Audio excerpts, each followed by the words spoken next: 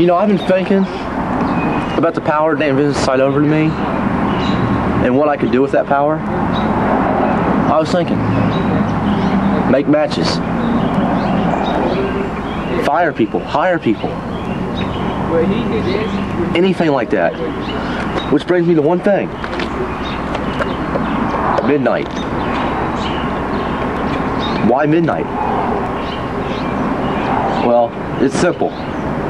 I'm gonna fire him because he looks like Spider-Man on crack. He never shows up, never does what he's told.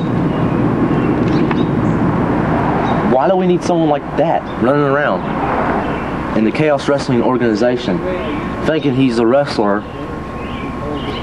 when he can't even wrestle? I mean, come on. But you know what? Forget about midnight. Let's go up to Dan Vengeance. Now that he's been so stupid enough to sign his power over to me, he thinks when he comes back, I'm gonna sign the power back over to him. No. You see, now that I got the power, 51%, and I'm BC, he's not getting it back unless I sign it back over to him. That's not gonna happen.